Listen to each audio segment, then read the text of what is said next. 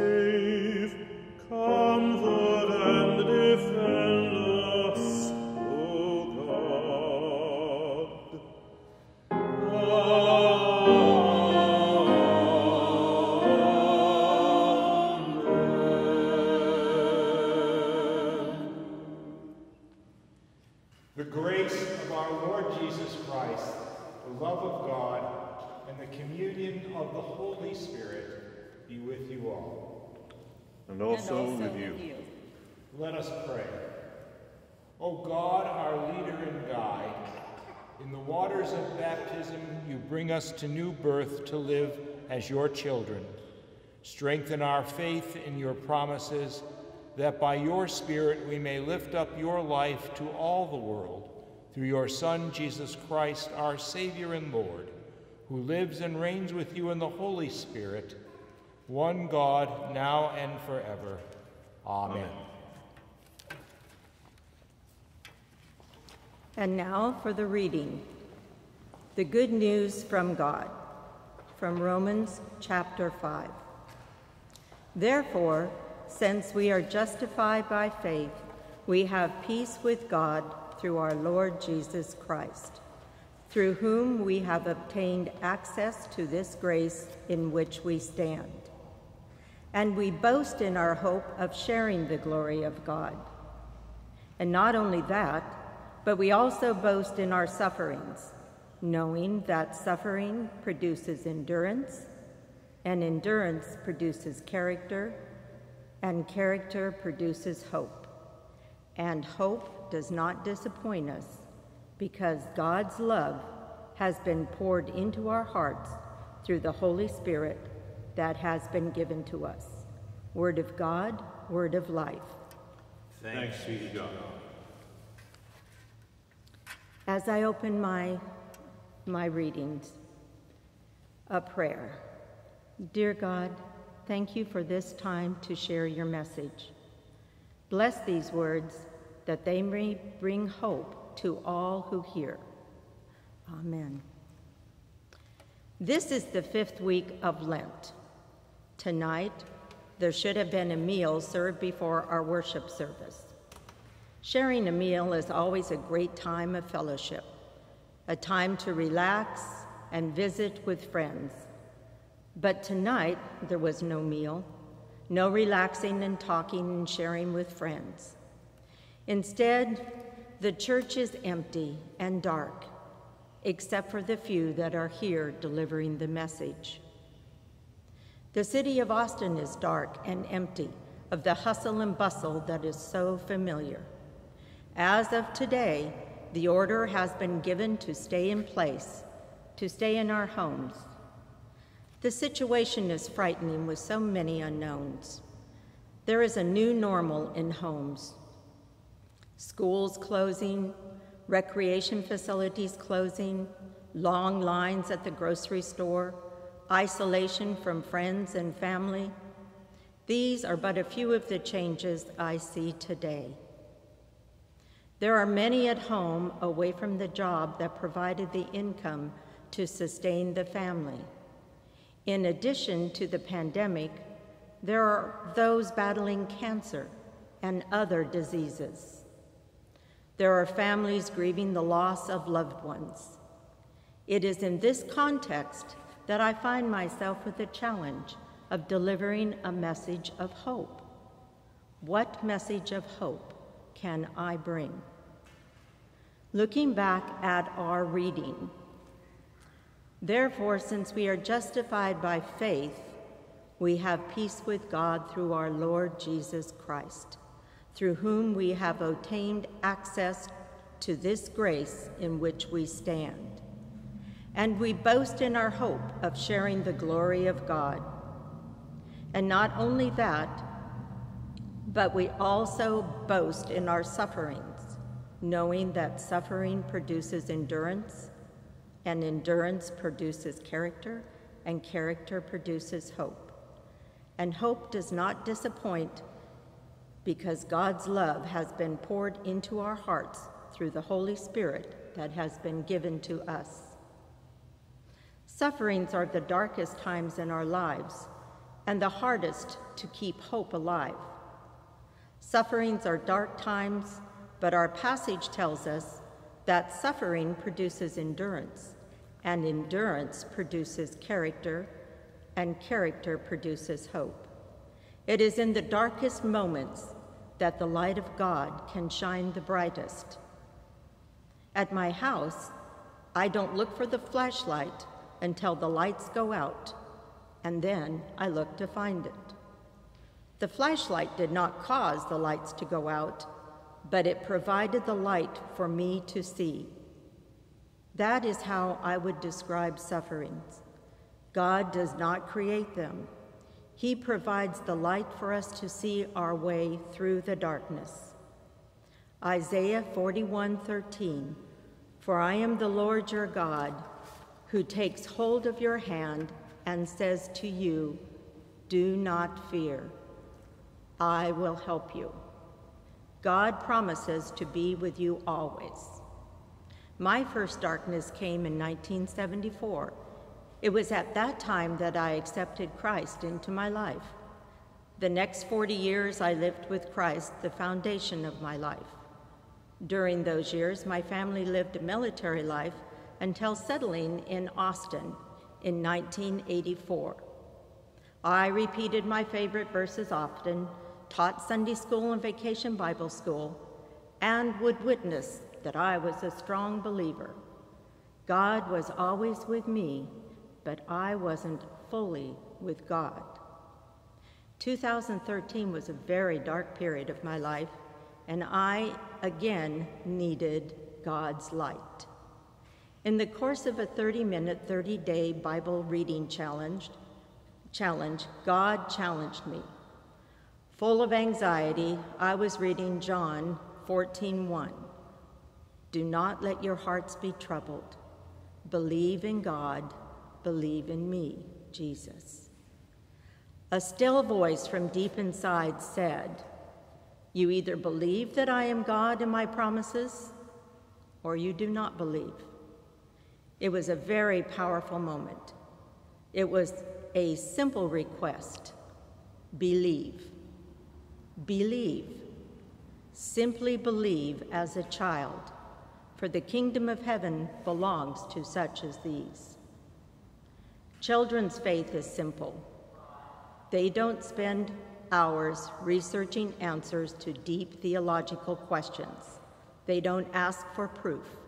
They simply believe Jesus loves me. This simple children's song has a powerful message. Jesus loves me, this I know, for the Bible tells me so. Little ones to him belong, they are weak, but he is strong. Yes, Jesus loves me. Yes, Jesus loves me. The Bible tells me so.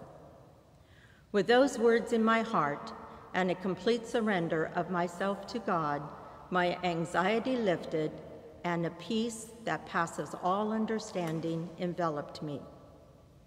If anxiety and fear creep back into my soul, I know that God is within me and his peace replaces the anxiety and fear.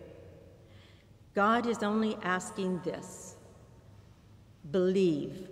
Believe you are loved. Believe my promises. God shares his love for you in the words of the Bible, God's love letter to you. God promises to be with you always. Nothing can separate you from God's love. Therefore, faith is born from believing God's promises, and hope is born from faith. And hope does not disappoint us because God's love has been poured into our hearts through the Holy Spirit that has been given to us. There are 14 days left in our Lenten journey. Use this time of isolation as Jesus used his time in the desert. The noise of routine life has been removed. Listen for how God is speaking to you. Read his word, asking in prayer for understanding. God is the shining light in the darkness. Let his light shine on you. Amen.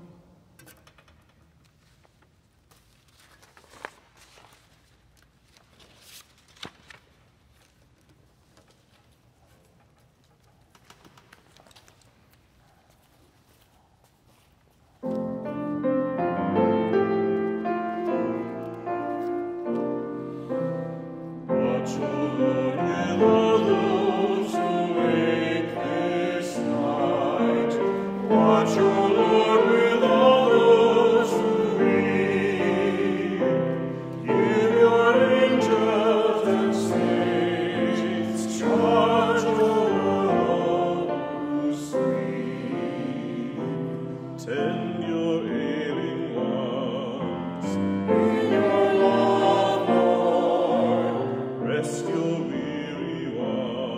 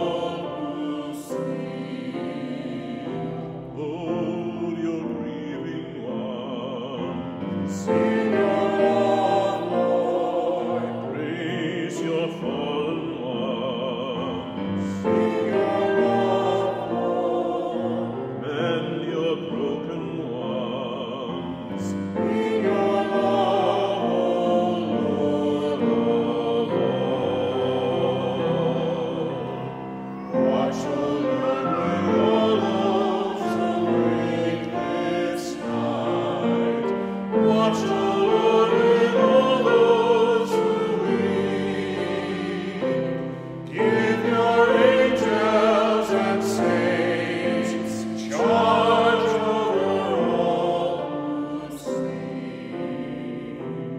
Guard your little ones. Bring your loved ones. Guide your searching ones. Bring your loved ones. Grant us all your peace. In your love, O Lord. Watch, O Lord, with all those who make this night. Watch, O Lord, with all those who weep. May your angels and saints charge over all who sleep.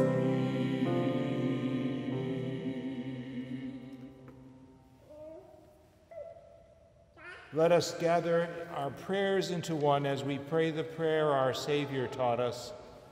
Our Father in heaven, hallowed be your name. Your kingdom come, your will be done, on earth as in heaven. Give us today our daily bread. Forgive us our sins as we forgive those who sin against us. Save us from the time of trial and deliver us from evil. For the kingdom, the power, and the glory are yours, now and forever. Amen. Creator of the stars of night, we give you thanks for this gift of life. Increase our faith and open our eyes that we might recognize Jesus in all whom you call us to love and serve. Abide with us as darkness deepens, and be our hope and highest joy, until at last, with all your saints, we dwell in your unfailing light. Amen. Amen.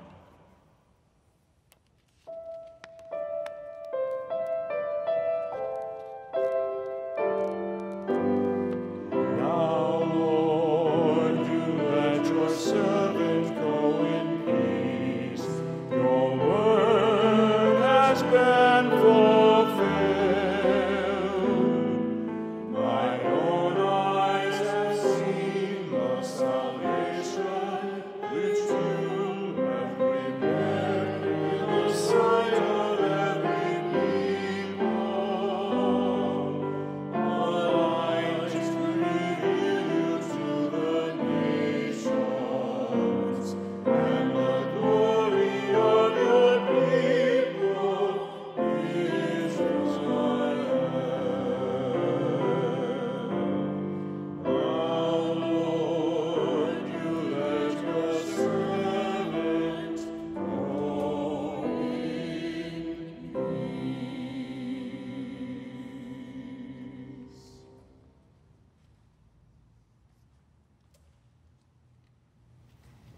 Holy God, blessed Trinity, strengthen your faith, increase your hope, deepen your love, and give you peace this night and always. Amen. Amen. Go in peace, rest in God, rise to serve. Thanks be to God.